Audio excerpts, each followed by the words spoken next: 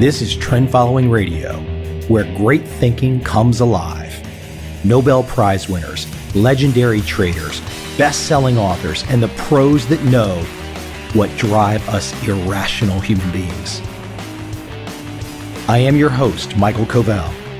Not filtered, raw, honest. That's my passion. So today on the show, I have an interesting guest. He is an administrative law judge in Colorado. And, oh, come on now. You're thinking, why, Covel, do you have an administrative law judge on from Colorado? I want to know about trading. Hold tight for a second. My guest is Dave Cheval.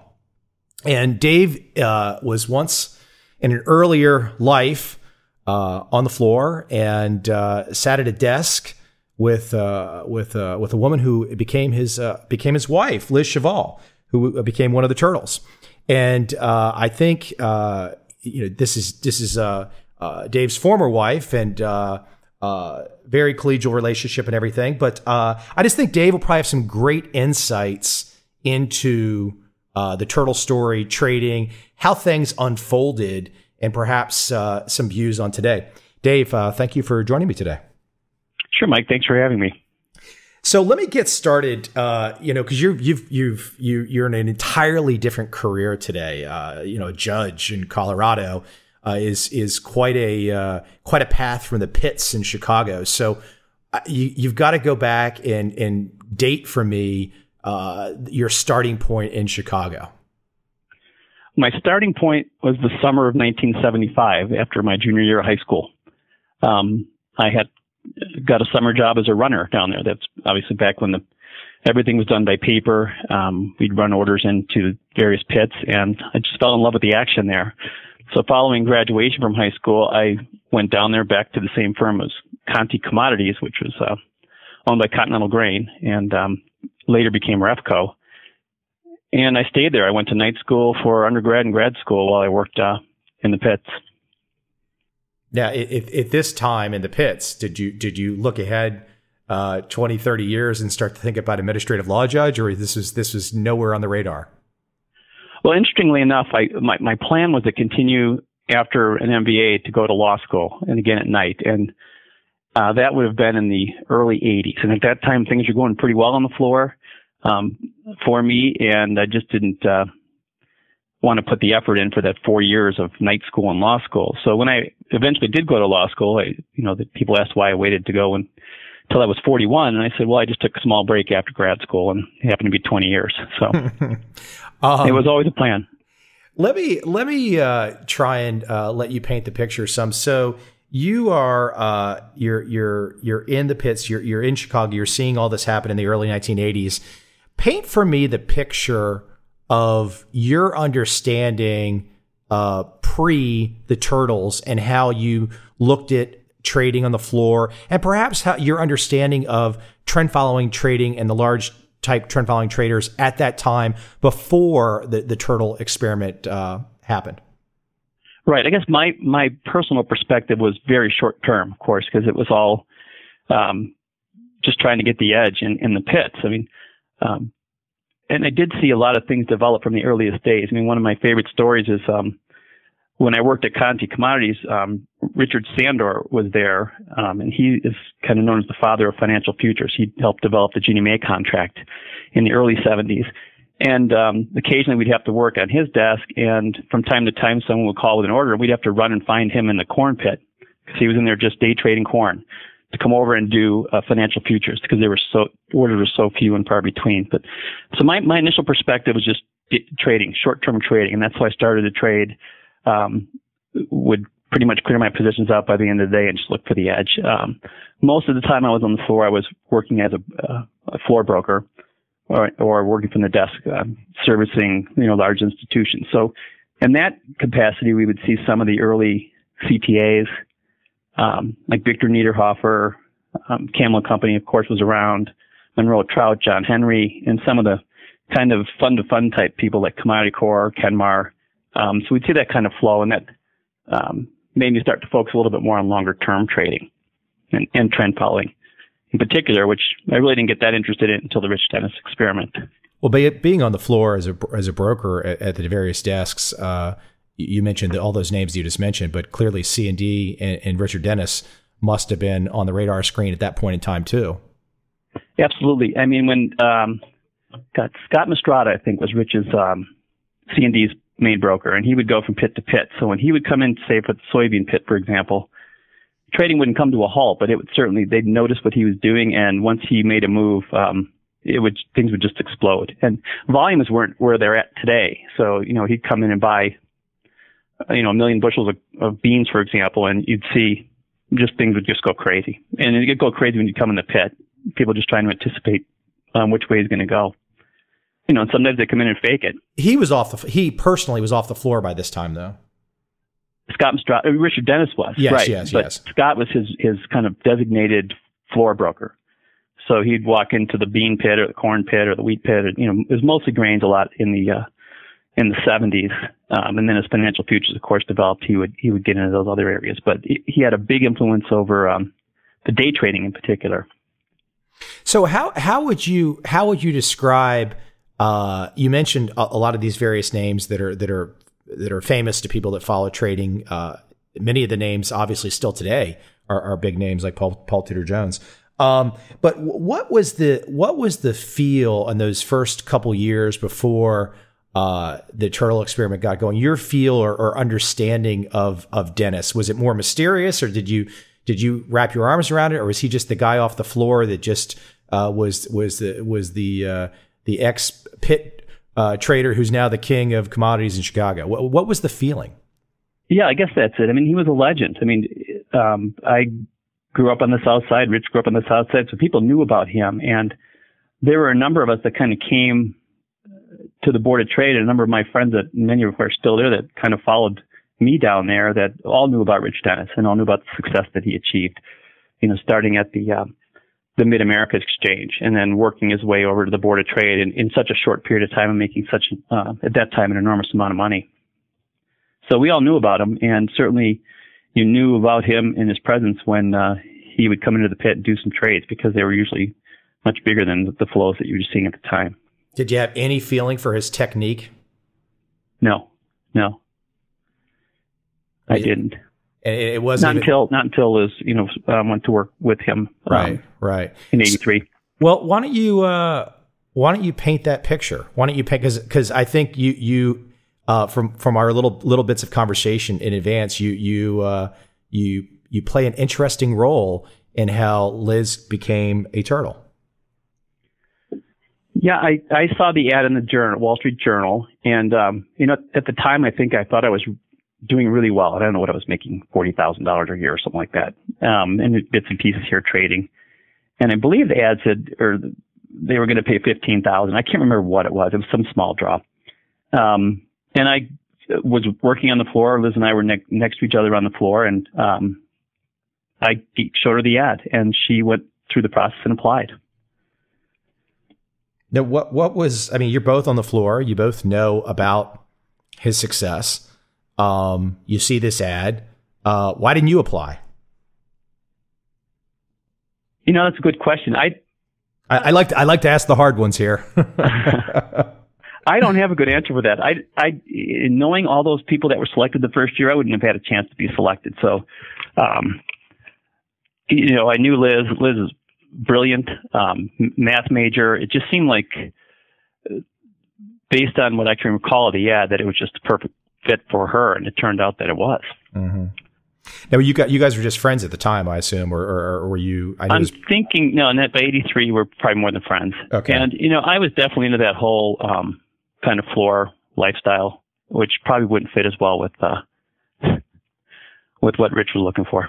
So you were we'll just leave it at that. I don't know what that means. We'll just leave it at that. I've heard some crazy stories about the pits in the early 80s in Chicago, so we'll just leave it at that. Right. I'm sure there's all kinds of fun stuff to talk about. So you guys are dating, and she makes this application. Like, what was the conversation? What was the feel? Like, I mean, was it kind of like, submitting the application and kind of, maybe it'll work out? Or, I mean, what was the emotion behind the whole process? Or were you really even paying much attention to it at the point? Yeah, I mean, I think Liz has been quoted in talking about this, that it really didn't seem real until she was in the interview, when she thought, I could get this. She went through the process, completed the application. I think there was a test or exams they had to take, and I can't say that through the process that she didn't think she was going to get it, but I think that what I've seen quoted and what I recall is that in the middle of the interview with Rich, she thought, this is really good, and I've got a shot at this, and that's when it became real. Mm-hmm. And then she was selected. Well, it must have, in some ways, I don't even know where, because we could probably talk about there's micro and macro lessons of all the things that you witnessed, because obviously within a few years you both were married. And so you basically were at a unique vantage, a unique catbird seat, so to speak, of watching this process unfold. Mm-hmm. I mean, that's a fair assessment. You probably have that's fair. And in hearing, you probably heard all the stories. There were like cliques that would form, and people were jealous of other traders, thinking they were getting, favoritism. I think you covered this in your book. And that was all true. And then, different groups would come to our house and talk and have meetings and discuss, all that kind of infighting stuff. But overall, I think that they all did pretty well. I don't know if that kind of competition was set up to see how they would react to it. It's quite possible that it was just another grand experiment, but there were certainly a lot of personalities in those two groups, and I definitely saw all the stuff that went on during those 5 years from 83 to 88 when it ended.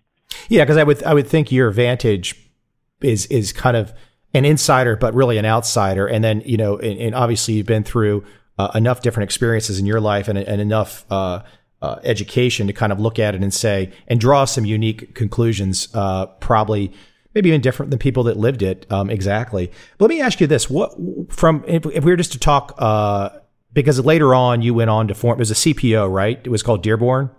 Yes. Mm-hmm. So you went on to eventually allocate, put a fund of funds together and allocate two traders. I know that fund of funds worked with Liz. It worked with Paul Raybar. Why don't you discuss for a second, and I'm going to kind of jump around a little bit, but why don't you discuss from your perspective? I think everyone knows, and everyone that's taken a little bit of time to do a little bit of reading realizes that there were some extremely and clearly to this day extremely successful traders that have really just become legends, frankly. And but there were probably some folks that really did not turn out to be legends. And I don't really think it makes much sense in this day and age to kind of really, beat the negative drum about it. But we can talk in broad pictures about maybe some of the negatives that you saw in terms of lessons that people today could learn. But I was going to let you go ahead and first, maybe, because I don't think you'd mind this in terms of naming, but the folks that you saw up close and personal, the Turtles, and that you really admired and probably even admired to this day. I know I'll start with Paul Raybar. Right. Yeah. Paul's definitely up on the top of the list. In 88, what kind of led to, I think, the end of the program is Stig Eckhardt was one of the Turtles, and he started trading for Show Inc. or something. They started a fund. And I think once that happened, it kind of opened the floodgates to other people wanting to get involved. And it was a time in the markets when one of my partners on the trading floor and I were kind of looking for something to move into, because we all kind of foresaw the electronic trading coming and the demise of the pits, even though that was a little bit early in the game. So we formed Dearborn Capital Management, which today has about $800 million under management. And we wanted to start one of the first turtle funds, if you wanted to call it that. So we considered many of the turtles. So some of that we considered that I don't think wanted to take public funds that maybe are lesser known. Anthony Bruck is a name that comes to mind. I just thought a brilliant guy and a great trader. Of course, Jerry Parker, Liz, Paul, Jim DeMaria. We allocated some money to a small part of our fund to him as well. So those are some of the people that stood out to us. What stood out about Paul? What could someone today in 2012 recollect, because obviously Paul has had an extensive, 25 plus year continuous track record. I mean, that's phenomenal. People say, oh, it is stuff only works for a day or a week or a month. And I'm like, well, hold on. Paul Rabor's got a 25 plus year continuous track record. So does Liz Cheval. So does Jerry Parker. So does Tom Shanks. That means nothing. So what about Paul can somebody in 2012 learn? You've spent a lot of time with him. What, not necessarily trying to I know he's a very private man, but not trying to give away any private details, but the big picture ways that he viewed trading, the world, the markets that made him successful. Well, I put Paul and Liz in the same category. They're disciplined. And, one thing when I listened to your podcast with Brad Rathie, when he talked about taking the emotion out of it. And I think those two were able to do that, in my opinion, better than most traders. That for both of them, it wasn't about making money and getting rich, which they both did. It was the game. It was about winning the game. And Liz never talked about, and Paul never talked about, at least to me, about the dollars and the money. It was about the units or the this or the that. It was never about winning. Would you argue though too that maybe it was not as much about winning the game or playing the game the correct way, maybe focusing on the process and not necessarily knowing how rich or not rich they might become as long as they played the game the right way? Yeah, that's fair enough. Following the rules, managing it properly. And setting yourself up for the best outcomes. I think that they were two of the most disciplined people that I've ever known. And, that can't be said for everyone. I'm going to keep putting you on the spot about that because I just would love to get something someone that's brand new and they hear this, they read the trading books and stuff, and I'm sure I've got something out there that talks about it, but discipline. I'm trying to think if there's a way that, as I'm prompting you, that you might be able to kind of reflect on discipline in a way where the average person might hear it and go, oh, that really resonates with me, as opposed to discipline in the larger abstract sense of things. Well, I think about in 1987 when the market crashed. I mean, that whole year leading up to October, everyone was long stocks and short bonds. It was just the huge trends, made tons of money.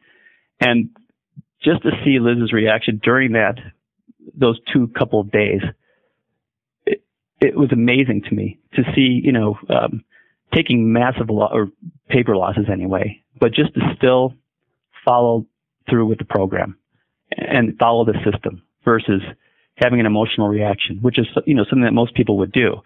That was amazing to me. And that was true throughout the entire, time that I was close with Liz. I still have money with her, and I've had money with her since she started trading in '88. So the other thing that I like about Paul and Liz is that they stayed loyal to the general system. In other words, looking for these big outsized gains in a small number of trades, trying to capture those large trends.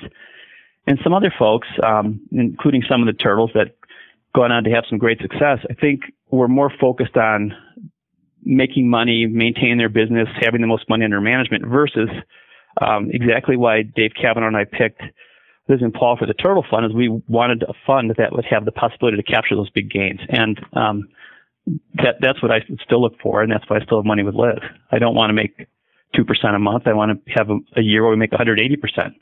Well, she had that nice paper years ago, one of the few things that I'd seen her really put out in public in terms of writing about high volatility trading and getting people to understand the difference between volatility and risk. Mm-hmm. Well, that was something that we always stressed. When I worked at EMC as well when I had Dearborn, and I can't tell you how many times we would turn money away. I mean, I remember early in the EMC years, someone wanted to allocate $10 million, but they kept harping on the risk. And I just said, listen, if you don't want risk, put your money in T-bills. We're not going to take your money anyway.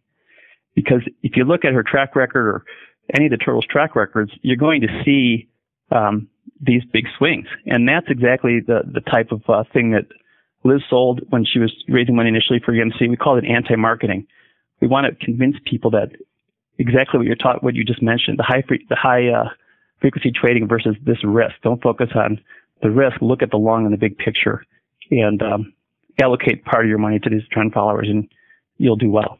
Yeah, it's funny. If we look ahead to today, though, if we're talking about during that time period and then today, I think high volatility in terms of what the pensions and all these guys like, they still have not got to the point where they're willing to accept it. And it seems like to me that quite a few trend following advertised funds in this day and age are perhaps doing more things behind the scenes just to make things look smooth versus delivering a true trend following product. Exactly. And some of the big name turtles have done the same thing over the years. They've really worried too much about volatility and tried to focus on having $1 billion under management or $500 million under management versus kind of staying true to the real, in my mind, the long-term trend following type of an approach. Well, because sometimes I think I think for the outside person, they might say, well, if you can be in a fortunate enough position to run a $500 million fund versus a $10 billion fund, everyone chooses the $10 billion. And that's not true, because there's a lot of interesting trade-offs in life. And, you got to play the game, as you said early on, for more than just money. And just managing the most money in the world doesn't necessarily leave you with the best feeling when you wake up each day. That's right. And it also limits kind of the places you can find the gains. If you have $2 or $3 billion, you're not going to make as much money in the moves in corn and soybeans and wheat or commodities that we're seeing now, because the markets aren't big enough. So I think some people have intentionally focused on trying to keep the money that they have under management manageable. So if you have a year where you have big gains in these smaller markets, you're still able to capture those and have an impact on the overall returns to the fund. Now, Tom Shanks seems like he's not really shied away from volatility over the years. No, he has not. I mean, that's a good thing. I mentioned Tom. Tom's another guy, and he's a great guy, and he certainly hasn't shied away from worried about the volatility. Yeah, and it's easier to look at his track record and say, oh, I'd be willing to sit through it. But I don't think anybody, when you look at the results of his track record, would say, oh, I wouldn't want that. It's the issue of looking at it afterwards and saying, oh, I'll take it, versus, oh, I could sit through it.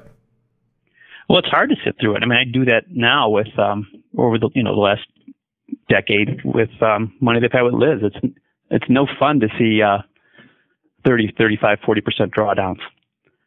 But again, my approach is that if you have faith in the people who are managing the money and they're continuing to follow their system, that I have the expectation that we're going to have those outsized months or years that are going to continue to be consistent, and that's been what's happened over the last 20 years. Why is the basic philosophy, the basic trend following philosophy, whether it's what Bill Dunn started in 1974, what Liz was exposed to, Jerry Parker's exposed to, obviously David Harding's done extremely well with it. Why is this basic philosophy? I mean, the basic philosophy has not changed. People could argue about their rules, their parameters, their indicators, whatever, but the basic philosophy has not changed. Mm-hmm. So why is that? Why has there not been a big change in the basic philosophy? Well, because it's true. I mean, you have markets that will move in a broad fashion, and that hasn't changed. Now, like you said, there's just different ways to try and target that and see what the indicators are. But you're going to see, based on a variety of reasons, of which shouldn't play into your system, but all these fundamental things that come into play that are going to cause these large trends in certain markets. So I think that's something that's always going to be there. There has been increase in volatility. A lot of the markets have gotten a lot bigger, and there's a lot more markets, but you're always going to find those big long-term trends, and capturing them and knowing when to get in, when to get out, and is the most important thing. And again, getting back to the discipline thing, I saw so many times watching the turtles during those years where they'd get in, get stopped out. You have to get in, get stopped out. Have to get in, get stopped out. And the ones who were successful, that the fifth time through, they were buying it again, for example, if it's going up. And the ones who kind of were gun shy, those are the ones who weren't successful because they let their emotions get into play and would maybe miss the trade. So it always goes back to me to the discipline that the trader has. And then I think, I mentioned one time on, I think, your Facebook page that I think there's also some times when the great traders override the system, and it's rare, but I've seen it, and I've seen the turtles do it. When everybody, you pick up every newspaper, every magazine, it's, Dow 55,000 during a big bull market. There are some times where I think you have to take that into account. So let me switch slight gears on you. And like I said, we don't really have to go into names, but you, as we've talked, you had an interesting bird's eye view, and I've had a chance to kind of see. Obviously, I wasn't there when you were there, but I've had a chance to see behind the scenes a little bit too. What was the overall? I knew you said, well, look, with Liz and Paul, the great discipline. I'm sure you could say the opposite thing for some of the turtles that didn't get it. But were there things you can look back on, personality traits or ways of being? I saw what I saw from the ones that frankly have not had great careers. I saw quite a bit of personal volatility, like a lot of just personal volatility in their behaviors. Can you reflect on why some didn't get it, or what might have been the reasons? There are, as you probably know, maybe one or two that I would say had some personal issues, but overall, I'd have to say this, that they're one of the smartest group of people that I've ever been around. I mean, we would, have parties and have people over, and, just the discussions that would happen, not just about trading, but just about everything that's going on in the world. I mean, there's some brilliant people in there. There's some people that were very successful in other careers and had just a great worldview. So, I should clarify. I really did mean no more than a handful, but I guess there's something to be learned from just the few too. I didn't mean to by any stretch to say there was, I knew it was a small minority. Yeah, and I think the circumstances of looking back and saying who's successful, who's not successful. Some of the turtles chose not to to be out there in the public and accept public funds. I suspect some of them are still trading. We don't even know how well they're doing. Others, I think that during the 3 years of the experiment, or 5 years of the experiment, weren't allocated as much money as others. So, they didn't maybe have some of the same gains. But post the Richard Dennis experiment, again, I think it's just access. It's how they sold themselves, how they marketed themselves, whether they wanted to get funds in a fund of funds or some other vehicle. So, then there were some who maybe had some famous blowouts, and maybe that was due to, again, lack of discipline. And there were some of those that maybe occurred during the turtle experiment as well. And well, I'm not even going to follow up there, but I know where you were going with that because I kind of wrote a little bit about that. And some of those people would probably argue that what you just said never happened. Yeah, probably. But you know what? I've looked at enough of the numbers to know the numbers that I could find. And, I'll tell you something interesting just as now that I'm reflecting too. For me, when I was putting that book together, probably would not have been anywhere near as of an interesting book or story. And I just was the caretaker of it. But the fact that I think it was Saul Waxman at Barclays, and I bumped into him, and he was the only person that had the performance data, or at least that was willing to give it all in aggregate for all the traders at one time. So that for me, and I can't remember at what point in the book process that I got that was like okay. Now we're cooking. Now that I've got all these interviews from all these different people that are saying things that for all I know could have been subjective memories that weren't really true. Then all of a sudden I've got performance data and I'm like, oh, some of the allocation stories were 100% true. Here's the performance data to back it. And what's also true, what's about the performance data was the omissions is, the performance data that existed that Saul had, that was fantastic evidence. But I think the stuff that he didn't have was fantastic evidence and probably actually went to exactly what you were just saying, which was that even during the experiment, there might have been some turtles that had some severe issues in terms of trading. And so by the omission, for at least this was my whole process, by the omission of him not having the data for some of the folks was telling. Yeah, I mean, I have no doubt that some particular traders in that experiment had very large losses, and then all of a sudden we're refunded, or there's no doubt about that. And you think, when I talked about the infighting, I'm not, of course, not going to mention names, but there were, for example, if one trader's trading a $2 million account and another one's trading a $200,000 account, and they both make 100%, just think about the impact on their bonus when they were getting 20 or 25%, whatever it was. So there was some resentment, some jealousy, which I guess would be typical in something like this. And again, I don't know Rich's actual thought process. Maybe this was part of the experiment to see how people react to that kind of stuff. Lord of the Flies or something. Everyone's on an island and you start. It really is terribly interesting. I don't know.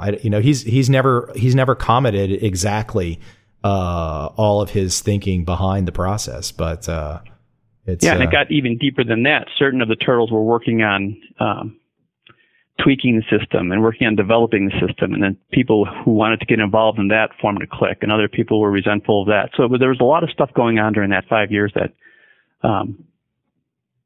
certainly I don't think impacted Liz and Paul, which is, again, part of the reason that Dave Kavanaugh and I selected them, because they seemed, well, they were part of it. Of course, they had to be. You have all these people stuffed in one room for a couple of years. They seemed to always stay focused on what they were doing, and that was the trading. Yeah. Is there? We mentioned a couple names here. We mentioned Liz and Paul and Jerry Parker and Stig Osgard.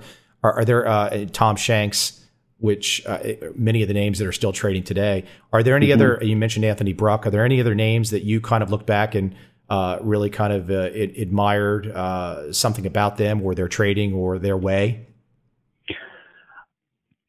I mean, to me, I kind of made a little list of the people that were involved. Those were the people that stood out to me that I can recall right now. I don't have them all written down. I couldn't remember a couple of them, but those are the people that stood out to me and impressed me the most. Yeah. Well, let me. I don't know where I'll get with this particular question, but obviously we could talk for a long time. But what things that I might not even think to ask about that time period, and your overall view of trend trading, and watching that process, and watching, frankly, many cases neophytes go through this process, and some of them become legends.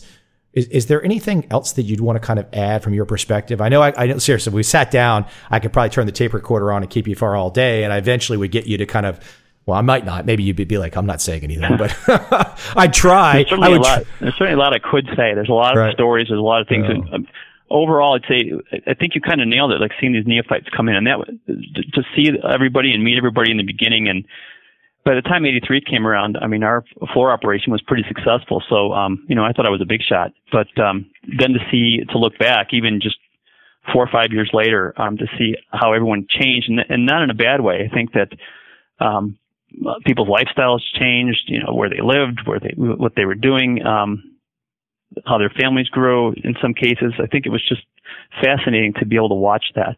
And then to put it in perspective of how Rich picked the people. I mean, it's just, the whole thing to me is fascinating. And I think that whatever they did, or whatever psychological profiles that they used, it worked, because you look at how successful many of those people were that were just picked, from responding to an ad in the newspaper. The whole thing is great. It should be a movie. Well, I agree. I agree with it. I agree completely on that sentiment. I would love to do that. I just don't know if you could get everybody to sign off on it. I think probably not. Yeah, I think from my perspective, given after finishing doing the book, I said to myself, okay, that was really interesting. 50% of the people involved in this process are wide open, extremely candid, and will tell you like it is. The other 50% are paranoid, to the sense, just paranoid. They don't want to say anything. And so I just don't know if you could ever, but my perspective, though, the interesting thing is I really drew the conclusion that I thought a lot of the paranoia and the gun shy about talking was misdirected. That I really thought it was any, at least from my perspective, any negatives they might have thought about expanding the story would be far outweighed by expanding the story. I mean, I just didn't. I never saw it from my perspective.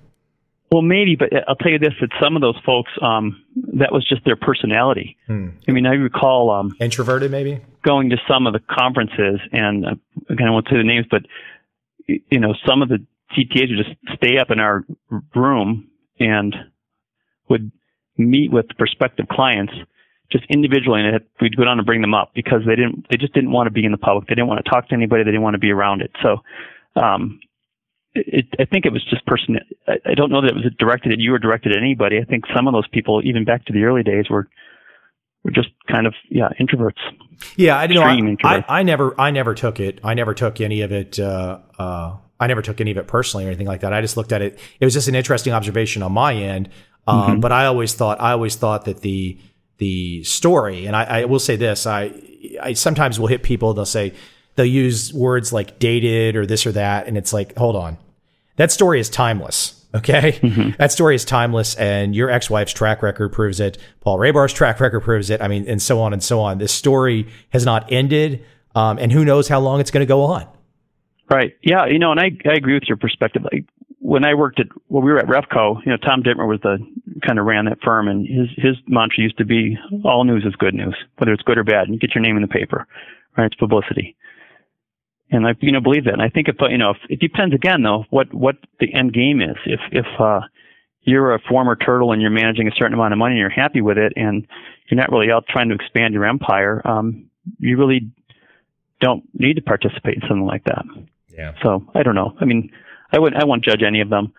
But my other overall comment, I guess I would make about the whole thing is, about Rich, that he was just a great guy, brilliant, generous, and it was, a really fun time to be around that whole thing. And we interacted with him a lot, and it was, I have nothing negative to say about him.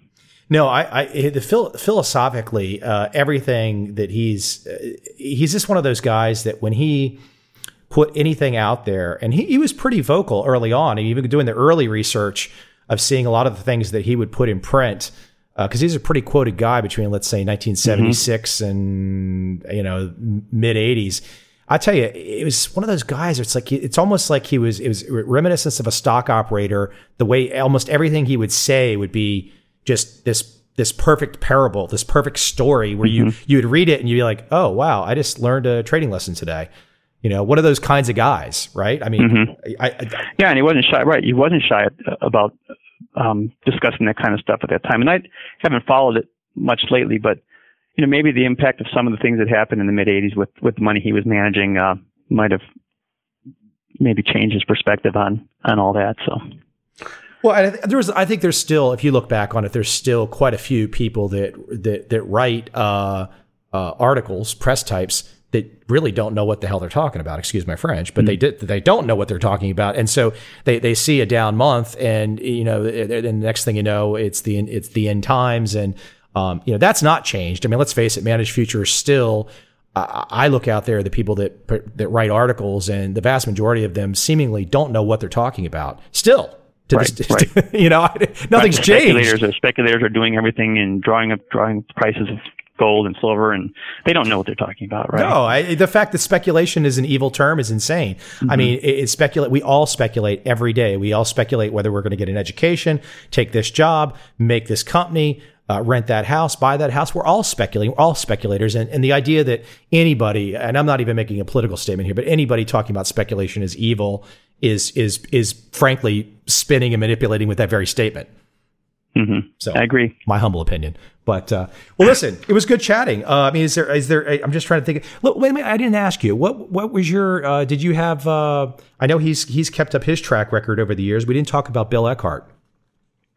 I didn't talk about Bill, and yeah, I had less interaction with Bill personally, so I don't really have much to say about Bill. Of course, he's a great trader and has a good track record, but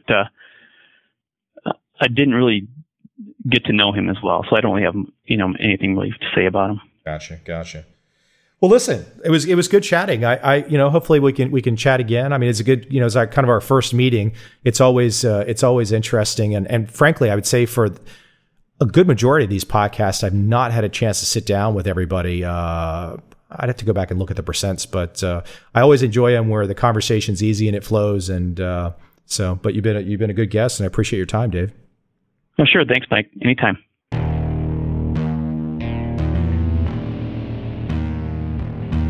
I see a time when those awake will understand how to make money in up, down, and surprise markets. Whether new trader or experienced, college student or financial advisor, protecting against a crash or just trying to make a lot of money, trend following offers everyone an answer in uncertain times. To get started immediately, send me an email, michael@covel.com. I will send you the right trend following steps to take along with my free video.